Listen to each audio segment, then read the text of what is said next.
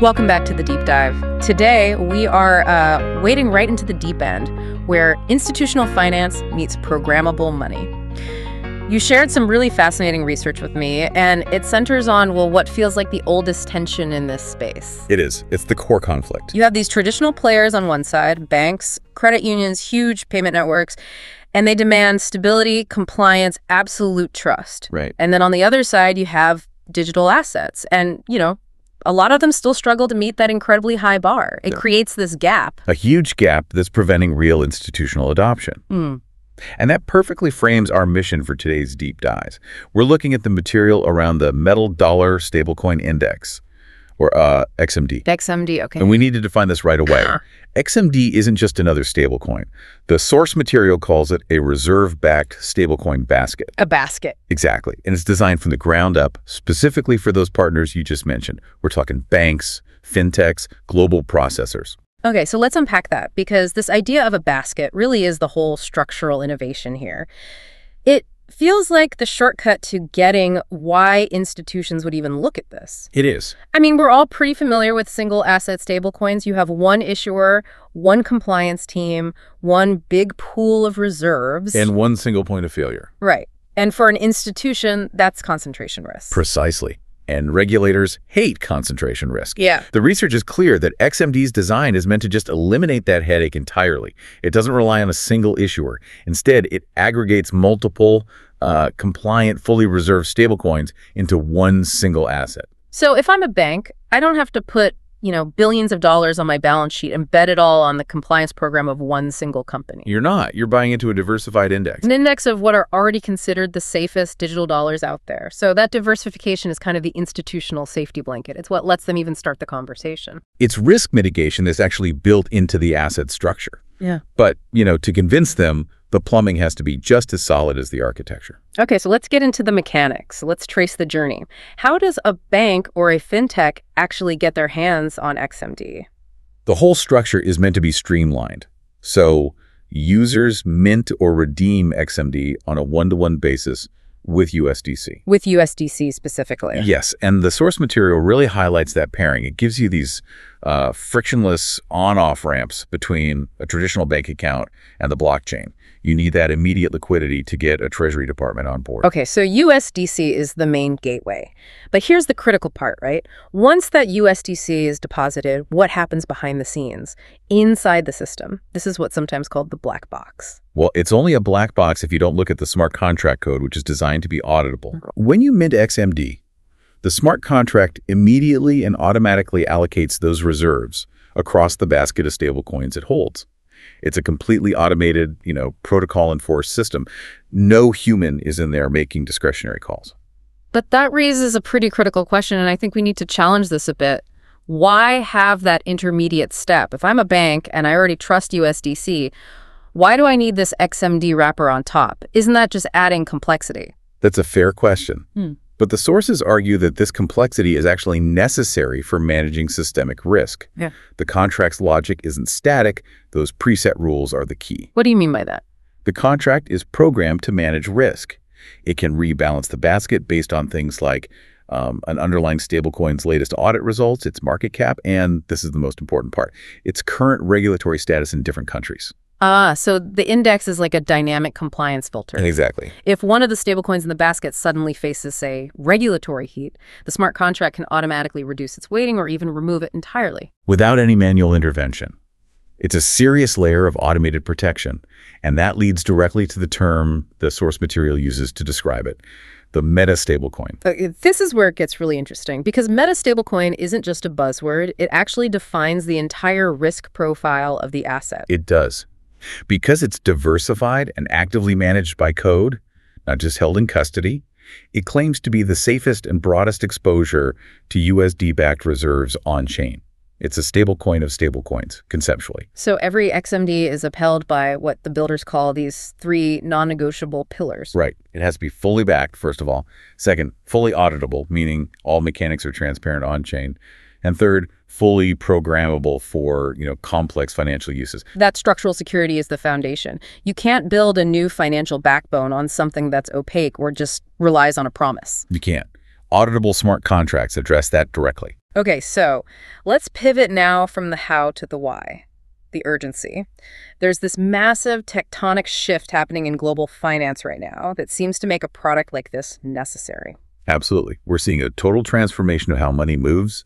Institutions are all pushing toward real-time settlement, instant payments, and they're all trying to comply with this new global standard, ISO 2022. And the old infrastructure is just too slow and expensive. It's slow, it's expensive, it's opaque, so they're desperate for a settlement asset that meets these new digital standards, but still fits inside their very conservative risk frameworks. So it's like the technology, the programmable dollar is ready, but the compliance structure isn't quite there yet for them. That's the perfect storm.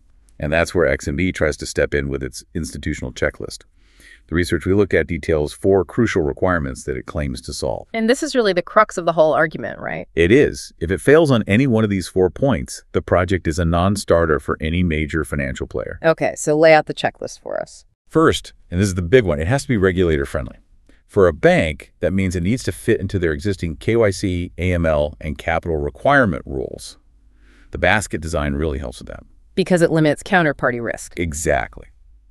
Second, it must be risk-reduced through diversification. I mean, think about it. For a bank to bet all its digital settlement on one stablecoin is like putting all its liquidity into one company's commercial paper. Yeah, that would never happen. It's unacceptable concentration risk. Right. The meta stablecoin structure spreads that risk out. Third, it has to be transparent via smart contracts. No opacity. The reserves, the allocation, the collateral quality, all of it needs to be auditable on-chain. Okay. And the last one. And finally, it must be integrable. It has to work across DeFi, CeFi, and traditional enterprise payment systems. It can't be stuck in a silo on one chain. I really appreciate that framing. That checklist really shows the difference between a retail crypto product and an actual institutional utility. You miss one of those 4 and the whole thing just falls apart in the eyes of a bank. It does. And the source material ties this back to Metallicus, the company behind XMD. They've been building compliant infrastructure for years. So the claim is that XMD is engineered to be the settlement asset that finally unifies the ecosystem. So not just a new product, but the glue between the old and new financial worlds. That's the pitch. Okay, so we've covered the architecture, we've covered the institutional mandate. Let's talk ambition. If this actually works, what's the scope? The sources paint a pretty massive picture. The ambition is enormous. They're not shy about it.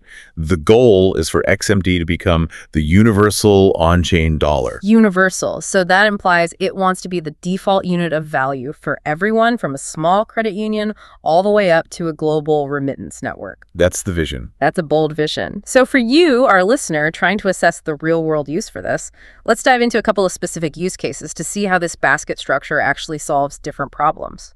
Yeah, let's move beyond just the list. Let's focus on 2 contrasting examples from the research.